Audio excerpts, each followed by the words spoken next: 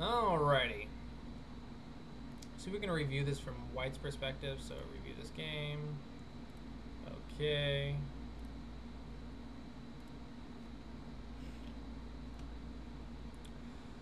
Alrighty. Here we go. I'm seeking private lesson students. Or public lessons. I guess they can be public if you want them public. I'm just seeking paying students to kind of get more students because I'm trying to convert my jobs over to Teach and Go. You can always ask the chat to sponsor you. I also like if someone I've had people sponsor other people for lessons. So if someone sponsors you for lessons, there's always that. All right. So we are going to look at this game. We're going to be looking from White's perspective, and we're going to be asking ourselves, yeah, even if you're my favorite person on the internet, because I have to eat. I could have you as my favorite person, but if you don't feed me, then I'll die. Anyway, so we're going to be learning how to review our games, and whenever we play a rated game, we should always be reviewing it. But we want to learn how to review it. I'll give you a link to the lesson page that way you can just look over it.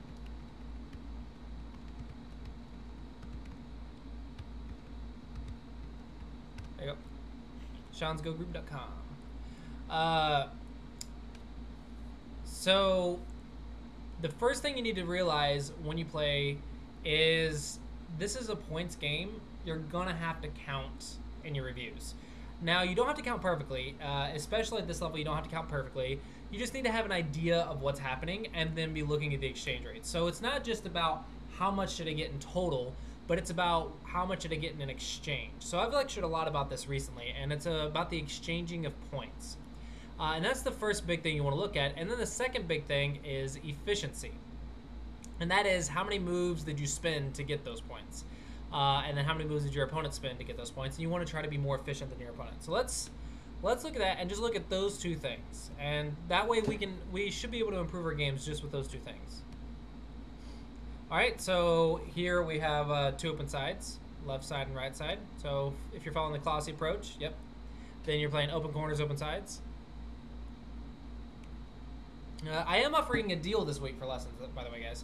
And that is for every bundle you buy this week, the adult bundle, then you get one extra lesson for free, and that's to raise funds for Go Congress. Because if I can raise enough and get enough students, then I'm going to go live stream at Go Congress. I'm actually talking to family members and trying to get over there if I can.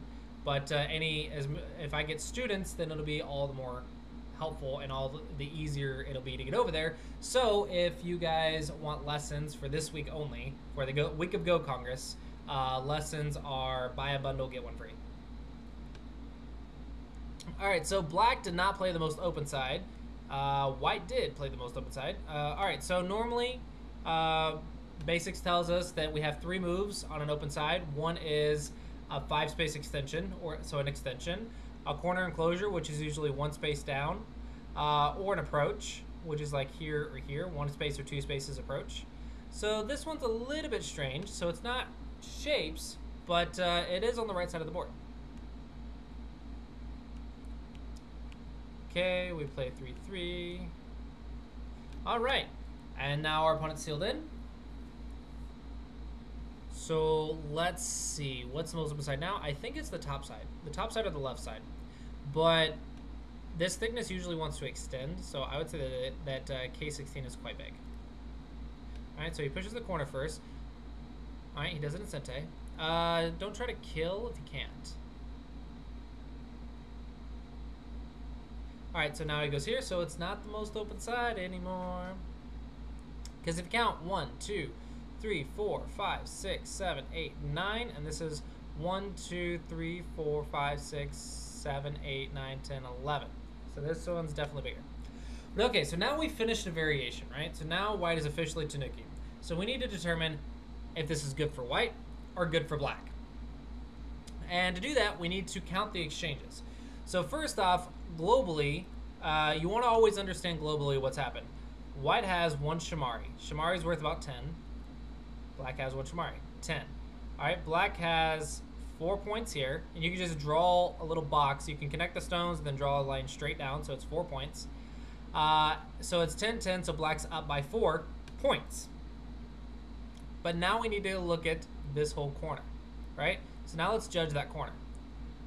Okay, so go ahead and delete that. So we counted the points very easily. You want to always count the exact points and then say there's influence. So in this case, black has 1, 2, 3, because you got 2 for the dead stone. 1, 2, 3, 4. Black has 4 points. And white has influence. And normally, if the influence is uncontested, you could, if you need a good guiding step to just say there's value for it. If it's uncontested, like it has influence on the sides or whatever, then you could count about 2 points per influence. So there is 1, 2, 3, 4, 5, 6, 7, 8, 9, 10, 11, 12, 13, 14, 15, 16, 17, 18, 19, 20. So you can say there's about 20 points here. And I would say this wall should at least get 15. Like, at worst, it should get 15. That's from experience. But I would say you could potentially get 20 points of this wall. So this wall, in theory, is worth 20 points. And black got 4 points. And we could also count how many stones it took. So black had 1, 2, 3, 4, 5, 6, 7, 8, 9, 10 stones for 4 points. White has 1, 2, 3, 4, 5, 6, 7, 8, 9, 10 stones for 20 points. So I think white is much more efficient here and much more valuable in this corner. Now we go back and compare it to the whole board. So black was up by 4. So here black has 4, white has 20. So so you subtract 4, 16 points greater for white in this corner. Then we compare it to the whole board. So you subtract the 4 points here because black was up by 4. So you subtract another 4 points, and white is winning by 12. But don't forget Comey, because in this game he does have Comey. So if you have Comey, you need to calculate that. So it's 12 plus 6. So white is winning by about 18 and a half points right now. So it seems like quite a lot, even though it's only been 27 moves. White is up by almost 20 points. And yes, white also is Sente. And if we follow the Clossi approach, we find the open side, and we could say that white's up by 23, because that's 20 points of influence, and this is 1, 2, 3 points. Because a 4th line stone should get at least 3 points under it, probably. So you could say white is up by like 21 points now. So approximately 20 points, because again, we are amateurs. Well, not again, but we are amateurs, so we cannot count perfectly. But we can have a good estimate, a good accurate estimate, an educated estimate or whatever that is. And we could say that white is approximately ahead by 20 points already. So on this board, I really like white. Now, it's not game over, because at this level, 20 points is not game over. At a higher level, it would be very, very difficult, but it's still not game over, because black can easily make another 10 points here. Potentially 10 points here. So it's not over, but we do have to continue playing the game, and it could potentially proceed something like this, making exchanges. But white is winning. All right, so now we know that black probably made a mistake in that corner, at least. Now you could also argue that N3 is a mistake for direction-wise, but that's a basics mistake. So there's 2 mistakes you want to look out for in your games. One is a basic mistake. So you can actually have the Clossi approach sheet next to you and say, did I follow the basics? Okay. The second is an efficiency mistake. And this corner is definitely an efficiency mistake. Too many moves for too little points. So black made a mistake in this corner. So if you can see this result, then you can see, okay, mistake has been made in this corner. So now let's figure out where the mistake was. And probably it was losing Sente, because right here, it's fine. It's about 2, 4, 6 points. 2, 4, 6, 8, 10, 12, 14, 15 points. About 15 points for 6 points, so about 9 points. And then you just go to the next big move. So that's clearly better. Now, why is it 9 points ahead for white? That's probably because of N3. But it's not as bad as 20, right? I just immediately made a 10-point improvement on my game just by seeing that and changing the move. So immediately I've made a 10-point better exchange. So if you count and all the exchanges are bad for you, take the one that's least bad for you. And that will really help you out. And it doesn't, just because you're losing doesn't mean your move in this area is bad. It just means globally you have less points than your opponent. So globally your mistakes probably have added up. But if you're looking at just this turn, or if you're looking at just this corner and like this turn, then you want to judge it as is. Every single turn you want to judge it as is. Once you're alive, you want to take Sente if you can, if it's valuable, and you want to do something with it. And so we want to make the most valuable move possible in order to decrease that deficit that we have. So currently, after, like, if we count it like this, I would say white's up by potentially 9 points. I think the mistake is this move. This move only gains 4 points for one move. Something like this is much more valuable. So this might be a little advanced for this level, but that's, again, an efficiency mistake. But that's because this one's a direction mistake and an efficiency mistake. So this one's actually 2 mistakes, and that's why white is potentially ahead, but 9 points. You can potentially do that because this one at minimum is worth 5, and that's worth 4. So at worst, white's up by 1 on the board, and then Comey. So it's like 7.5 on the board. So don't forget, white has Comey. So here, white is already up by 7. But when you compare it here, white's up by 9. But black has Sente, so black could go here and potentially stop white's side of the board. It should also be noted that on your opponent's side of the board, they're going to have a point or 2 better than you on that half of the board. And that is because they control that side of the board. If you're trying to get more than your opponent on your opponent's side of the board, or where your opponent has control, then you're probably overplaying a little bit, or your opponent made a mistake. So you need to realize that on your opponent's side of the board, they're going to have a slight advantage, and on your side of the board, you're going to have a slight advantage. And it evens out globally. So at all times, you need to take the global comparison of points and to have a good judgment of what's happening on the whole board. So here, I would say white's up by about 9, so maybe a 2-point deficit. But this is not needed because you're already alive. So this move is much bigger because this is the biggest move. So you can catch up 1 point at a time by playing the biggest move and letting your opponent play a slightly slow move and gaining a 1-point advantage, and then play the next biggest move, etc., etc.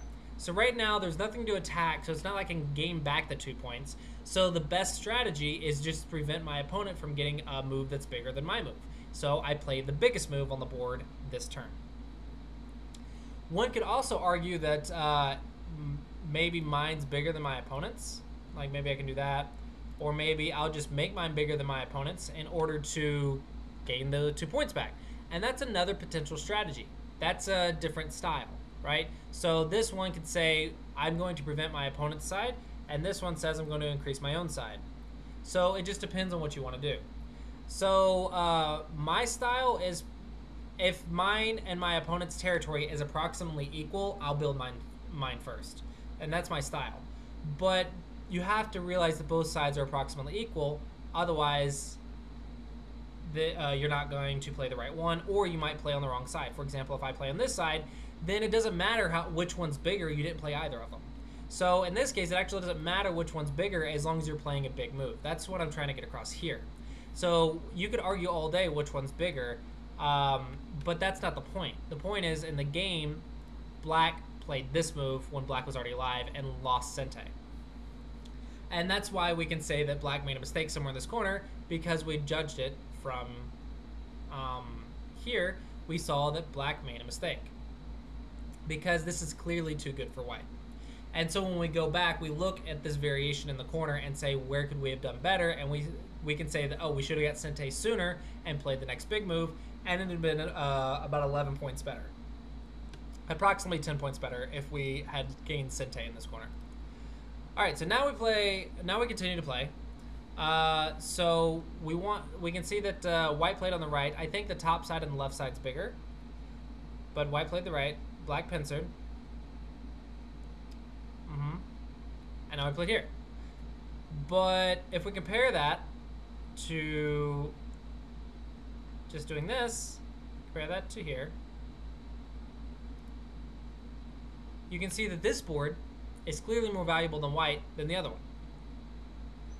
So probably black made a bad exchange in this corner, and that is he didn't save his weaker. So peep, and then jump back.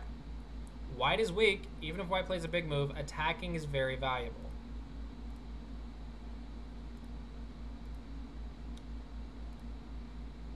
Attacking is very valuable. So I would say probably white played too close to thickness, and black didn't attack it properly. So here we can talk more about attack and defense. So what do attack and defense steps tell us? Attack and defense steps tell us to surround. So to surround, what about this move? Well, then white can break out and cut us apart. Okay, so we have some weakness. So we need to surround while watching our weakness. This peep just seems sente, so it's just a good exchange. But even if you don't see that peep, it's fine. Just surround white while defending yourself. Okay, I'll do this, and then this, and then this, and then this. I think this is good for me. So even if white starts attaching or something like that, just some generic exchange, right? Let's just give white the benefit of the doubt. I'm alive.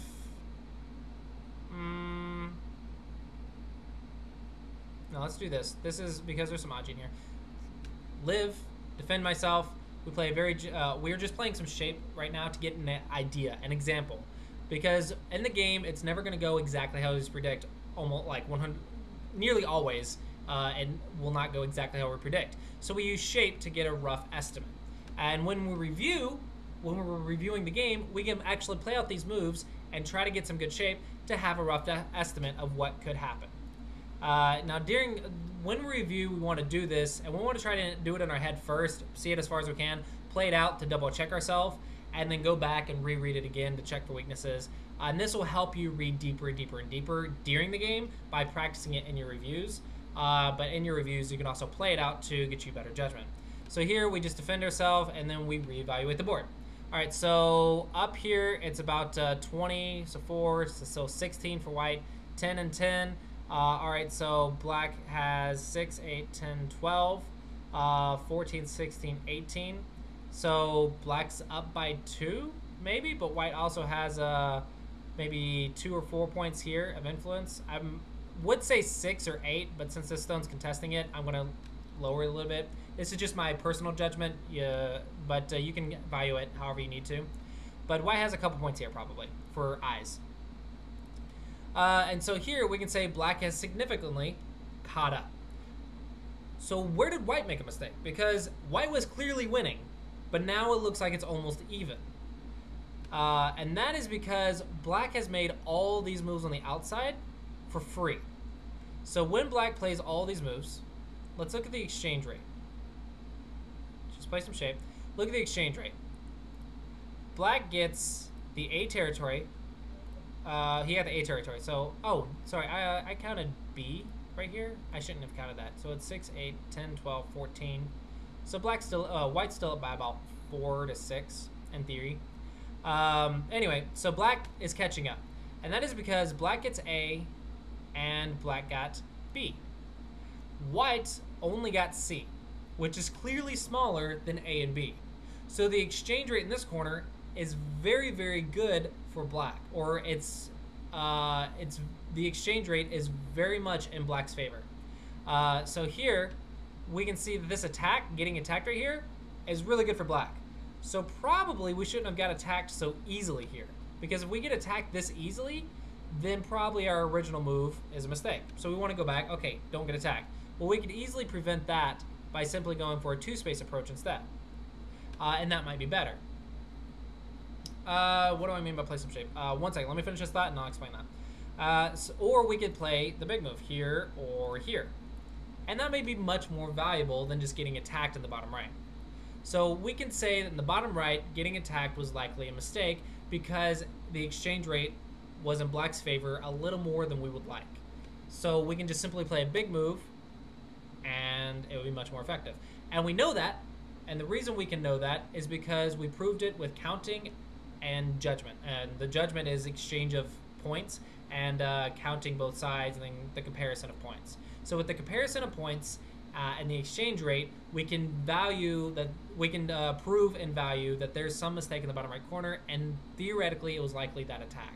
So theoretically we can play a better move, and that better move probably is a big move. Okay, so what do I mean by playing some shape?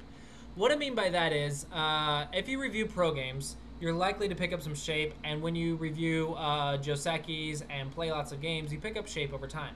So in this case, a one-space low pincer is a shape when you have high on one side, low on the other, right? The most basic of basic defenses is to make a base, but we can't. So the next basic is to jump, to run away. Okay, so we jumped, run away.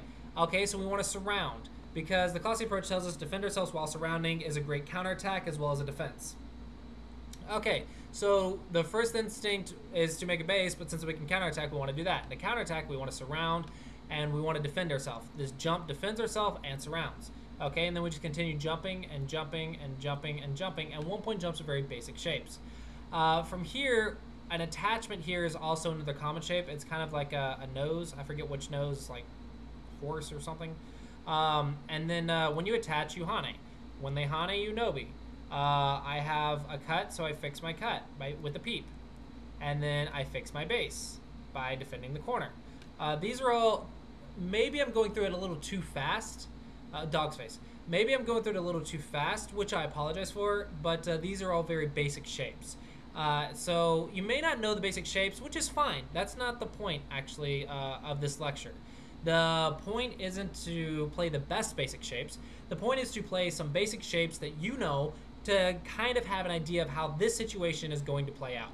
And you can improve your basic shape knowledge by reviewing pro games. So my basic shape is not perfect. My prediction rate is definitely not perfect. But I have a certain level of basic shape and basic expectation of what's going to happen from experience and study.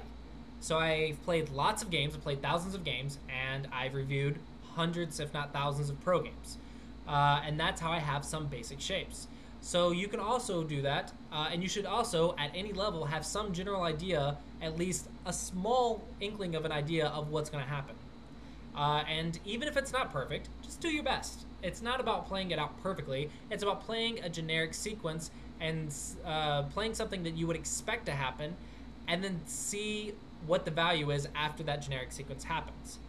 Now, this will help you determine locally if an idea is good or not, but it will not find all the best moves. This will help you as a Q player, but once you get to like 5 Dom plus, it gets a little bit more complicated, but that's not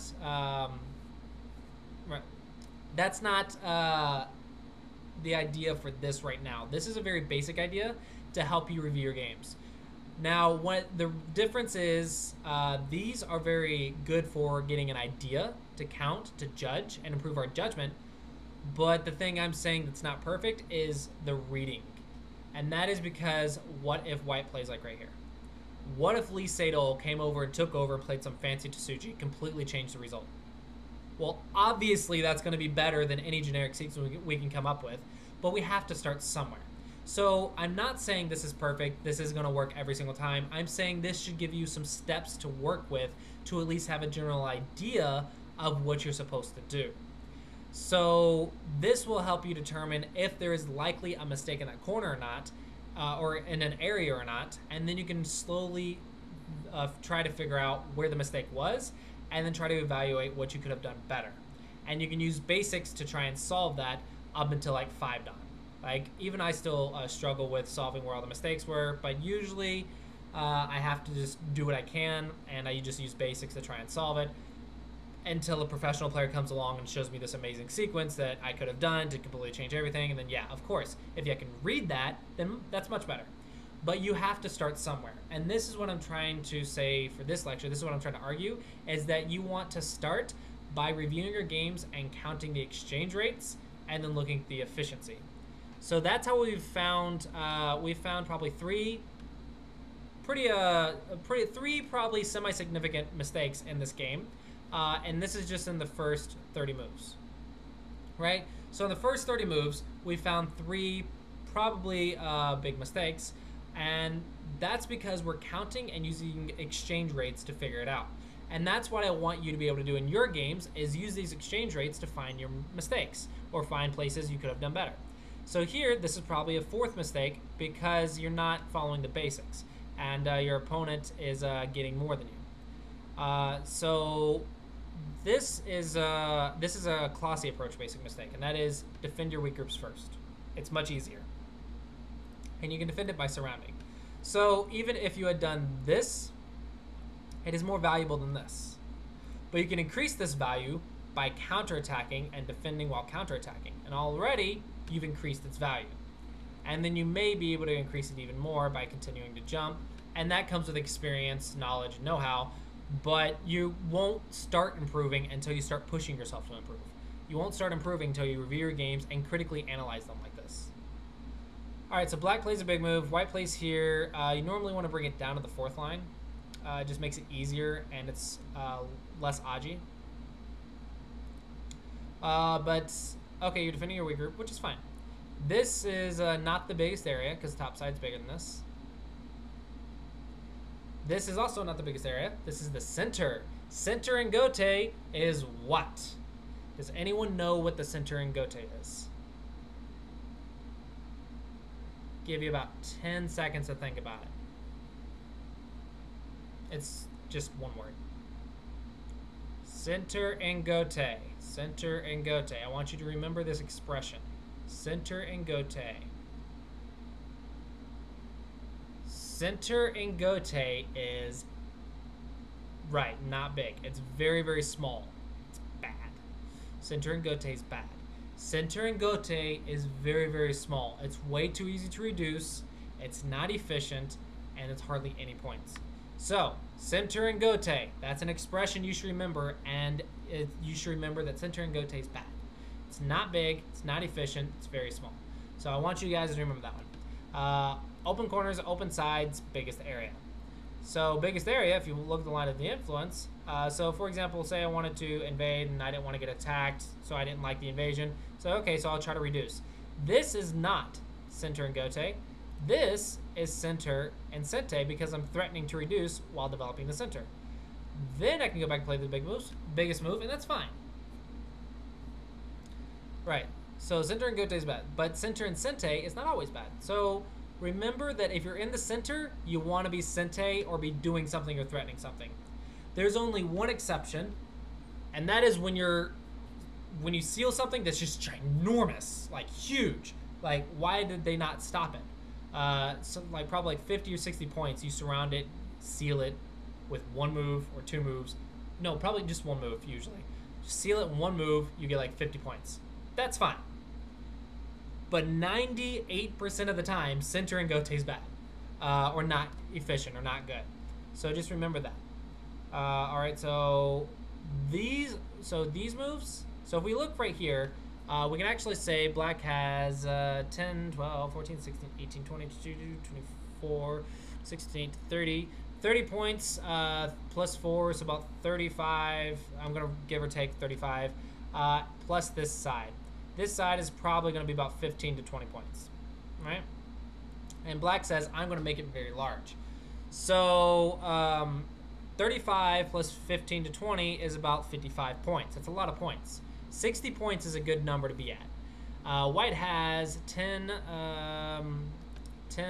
20, 30, 40, about 50 points. 55, 56 and a half. So approximately 50 points. So white is okay. It's not actually bad for white. White's still doing okay. So all white has to do is just reduce this area and get to the top side, and white's probably ahead. Okay? So we counted, we judged that. Probably pretty good. So for that matter, this black move probably actually should be on top to start preventing stuff because white is getting more than black. When your opponent gets more than you should prevent it. So this Hane's fine because you don't want him to just seal it. But this push is one thing I want you guys to remember. This push is usually bad. Not always. This I would say it's bad probably half the time, give or take, but that's just a made-up statistic, so don't quote me on that. But normally, you should have a hint in your head. Pushing from behind. This is an expression you can remember. Pushing from behind is usually good for your opponent. Yes, don't push from behind. Pushing from behind is usually good for your opponent. You only push from behind when you're trying to stop your opponent from pushing you in Sente, or you're trying to fix your own shape. So here he's trying to stop black from pushing him in Sente. But at the same time, every push from behind is forcing black to build on the seventh line. And you're winning. Just go win. And if he does this, okay, then just go reduce. Here's the line of the Moyo, just reduce it. Or you can play a diagonal.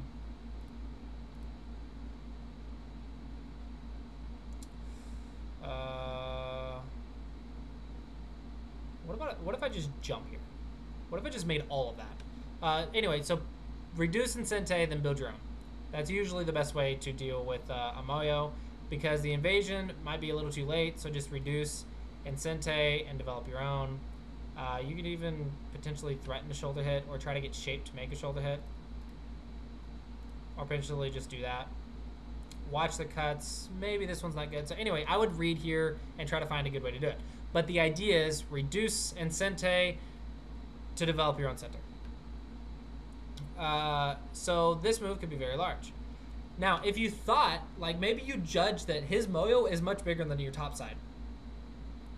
So if you thought that the bottom left is much bigger than the top middle, okay, that's fine. Maybe your judgment's not perfect. Maybe you thought that. Then what should you do? Should you push from behind? No, the answer is you should reduce. It's still reduce. You just reduce one step sooner because you think theirs is bigger. And if they go out, then you simply jump and just destroy their center. Don't forget your goals. So don't forget the goals of the Clossi approach, the goals of your move. You evaluate if your judgment's correct by counting the exchange rates, but you still need to remember the basics and the goals on how to deal with the position. So if you say the exchange rate of the top for the bottom is good for black, then what do you do when your opponent's area is bigger than yours? You destroy both. Okay, so you need to destroy the bottom left. So how do you destroy it? Well, the two common tactics is an invasion or reduction. Invasion, if you read it, looks difficult. A reduction, if you read it, looks much easier. So let's reduce. And then we just do that.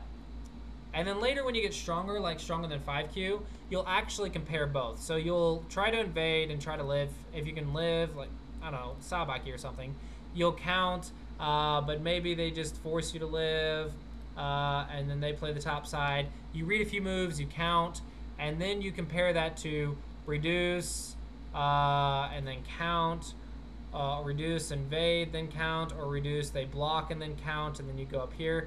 And after you get stronger than 5Q, that's what you're supposed to do, is you're supposed to read each of those. You're supposed to have multiple options, read each of them, count each of them, and then play the biggest, most valuable one. Hey, welcome to the Insane World of Zephyro. But anyway, you're supposed to find the possible basic moves, read each one for a few moves, count it, and see what the most valuable exchange rate is, and then play the one with the best exchange rate. But supposed to is a very strong expression, and many players don't. I don't want to say I don't do it, but I don't do it as much as I should. So I am also kind of guilty of this. So in your games, if you want to improve your game, if you're a single-digit Q and you want to improve your game, try doing that counting thing that I just mentioned. It could drastically improve your efficiency. And if you're a double-digit Q and you want to improve your game, give yourself multiple options before playing. Every single turn. And so, if you want to improve your game, just look at the exchange rates of every variation. And then also look at the efficiency, basically how many moves did it take to accomplish that variation, and try to just improve those two things when you review your games. When you play a game, you should always be reviewing. When you review, look at those two things, and that should really help you find better strategies and better moves in general, and should significantly increase your game, probably by like 1 or 2 ranks if you can start doing it much more often. Yes, counting is very hard, but it's also very important. The game is kind of based on the exchange of points, so if you're not keeping track of the points, then you're probably not understanding what's happening on the board correctly. So I would say if you can do this little counting exchange thing every single turn, you're a don. Like if you have the points in your head and you're seeing what points are going to happen like 3 or 4 moves in advance, you're probably a don. So if you want to improve, just practice doing it once every 10 moves. Then once every 5 moves. Then once every 3 moves. Then once every single turn. And then eventually you'll realize you always know the score. You always know the score of the game. And from there you can add to it and say, I'm going to count after each variation I read. And you should be reading probably at least 3 to 5 variations every single turn, or almost every single turn, and then evaluating those variations in your head and coming up with the most efficient and most valuable plan. But that's a lot easier said than done. But these are the stepping stones to improving your game and making it more efficient and pretty much getting to done. However, I will say that there's more to it than that, but that's probably one of the most biggest and most common mistakes that I've seen in Q players' games are those. Or those two things. Efficiency and lack of counting. If you are 5Q, I think that's when I start teaching it. When I start encouraging you to do it. So you can get to 5Q without counting every single turn. And I'm not talking about counting as in counting the board every single turn. You don't have to count the board every single turn. You should count after every exchange. You should reevaluate the board. What I'm saying after 5Q or starting at 5Q, you should start practicing counting the future. In other words, reading multiple variations and comparing the variations on how each variation affects the scale of points. So you say for 20Q and up, but I think you can get out of the 20Qs probably within a month if you're playing a lot, but the average is 2 months. If you're playing every week, like 5 to 10 games a week, 2 months you can get out of 20Qs easily. Also, Zephyro, do you know about the Clossi approach? Does everyone know about the Clossi approach? Because I base all my lessons off of the Clossi approach. www.seansgogroup.com. Check out the Clossi approach on that website. That is like the how-to guide on playing a good move every single turn. This lecture is to expand on that and say how do we evaluate if I played the good move or not in your reviews. And this is how to evaluate a board, how to evaluate an exchange, a sequence. So that is counting. That's how you judge if the sequence is correct or not. So the Clossi approach will tell you what you're supposed to be doing, ideally, but you need to still read, which is in the Clossi approach, and judge. The judgment step is also in the Clossi approach, but how do you judge? Well, you look at the exchange rates, and that's what this whole lecture is about, is counting and improving your judgment and evaluating stuff. So hopefully this will help you review your games. So how does the Clossi approach compare to Haniel's basics? I'm not familiar with Haniel's basics. Let me check. I will read over it. And if this is, yeah, Haniel's basics. The Clossi approach is actually many professional players' theories all compiled into a step-by-step guide. So there's lots of stuff in the Clossi approach. So probably this has similar stuff.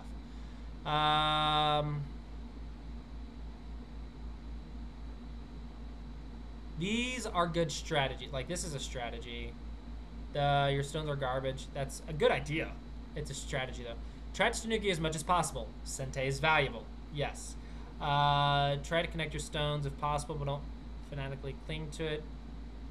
That one's situational. Don't let your opponent close stuff off. Yeah, that's true. Don't have anything to do, jump to the center.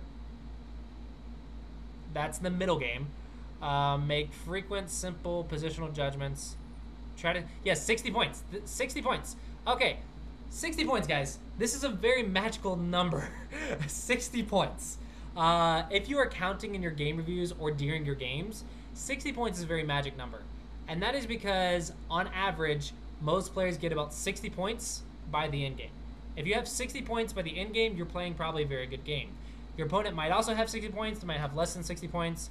But likely, if you get to 60 points and start the end game, then you're usually pretty good. And after the end game, you usually finish with around 70 to, you can from anywhere from 70 to 80 points. That is a very average and very common number. So if you have 60 points on the board and you're starting end game, then probably you're okay. This is not always the case. It's just a lot of the time. Like, there are cases when both sides have more than 100 points. It's very rare, but it happens. But 60 points is a very good magic number to remember. Big C-shaped center, that's the bowl shape he's talking about. Yeah, these are all good strategies. Don't try too hard to make points in the center. Yes, center and gote. Don't make center and gote. Check out for forcing moves, sente exchanges, attack and defense. Try to connect to prevent opponent's tanuki if it makes sense. Don't understand that one. Yeah, I don't understand that. This is the only one I don't understand, but all the other stuff makes sense. Yeah, there are a lot of basic strategies in that. That's good. I like mine, but I like the Clossi approach, but I wrote it, so I'm really biased. All right, so Haley's Rose method.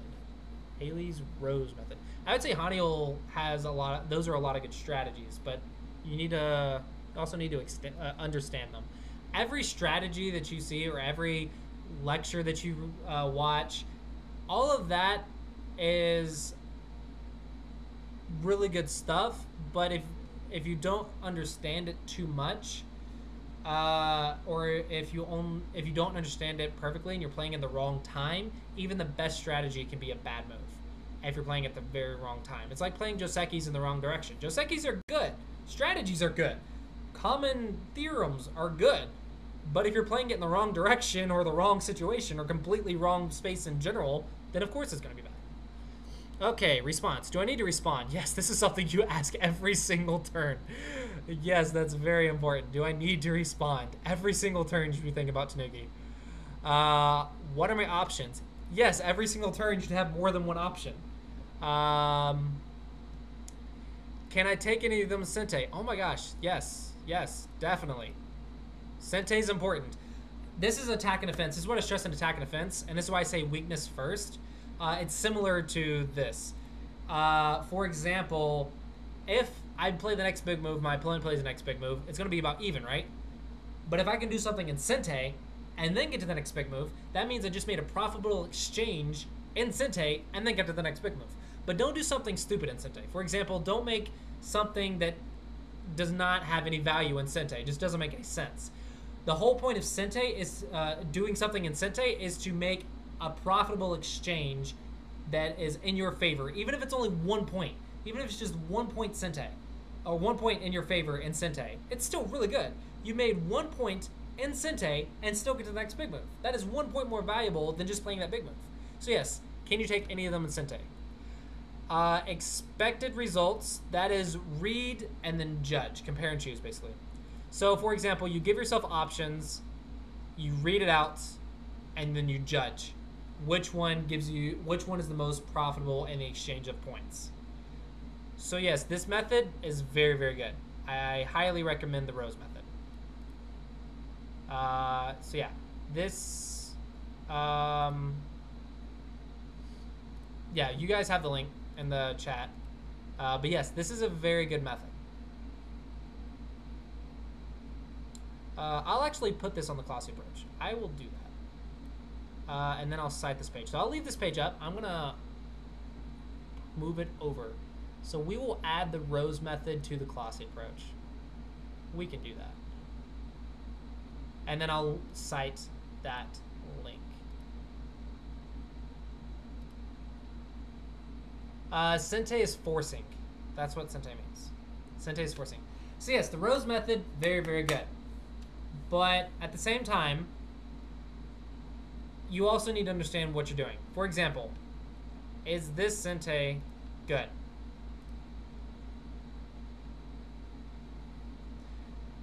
Not really, because you're just getting a weak group. But this Sente, and then big move, may very well be good because you just reduced like 5 points for free and then got to the next big move. So yeah, everything is about how well you understand it and how well you can apply it. So I would say the Rose method is also very similar to the Clossi approach, just in different wording. I still am biased to the Clossi approach just because I kind of made it in a step-by-step course instead of just... Rose is also step-by-step. I just kind of elaborated it a lot more. But I would say everyone has different theorems. So Haneo has his strategies. Haley has her strategies. I have my strategies. I have the Clossi approach. You have all this information. Try to find the ones that are similar. Try to find all the steps that are similar. And those are the ones that probably everyone knows. And they just have different understanding of it. And then create your own understanding. Like, how well do you understand these concepts? If a concept gets repeated in multiple people's theories or multiple people's step-by-step guides or in Go books, if those theories or steps get repeated, those are likely very important steps to remember. So I would definitely remember those. And also try to apply it and then try to have someone else look at it to see if you're applying it correctly and constantly improve your understanding of it. So don't just look at it once. I've had many of my students look at the Clossi approach. They look at it for a month, and then another 3 months will go by, and they start forgetting steps in the Clossi approach because they haven't looked at it in 3 months. And I'm like, well, how do you... We're supposed to build off of the Clossi approach, but if you're not looking at the Clossi approach like all the time or every other week, then how are you building off of it? How are you developing your understanding of it? How are you improving it if you're not looking at it all the time? So if you're not thinking about the Clossi approach or the Rose approach or whatever approach, if you're not thinking about it, coming back to it, revisiting it, rereading it, many months and over and over and over, like for like a year at least, then how are you expanding your understanding of it? How are you improving your understanding of it? So I could argue that all of these are good, but you need to look at these like at least once or twice a month at minimum for like a year. And constantly improve on these methods because these methods are good at every level. At every level, these methods are good. So at every level, you can improve your understanding of these methods. And these methods are still the same thing. The wording can be exactly the same. But how you apply it will become more and more effective the stronger you get. But you need to still remember what it is. So keep revisiting the methods. And I think that's also something else you can do to improve. Because we all have methods. Haneo, Rose, Clossi approach. There's all kinds of methods, but if you don't keep practicing it for a long time, you'll never master any of them.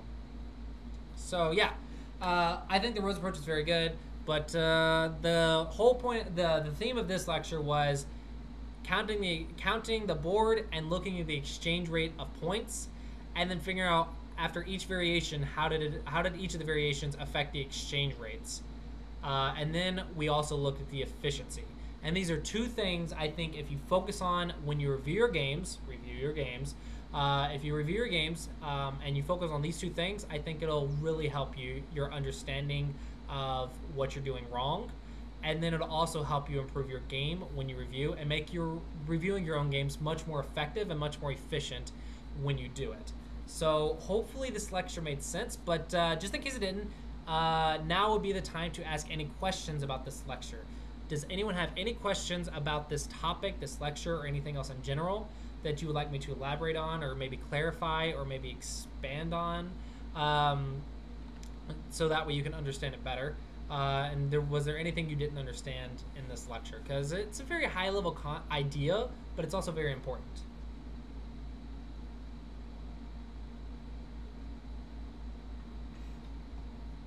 So any questions that you guys have?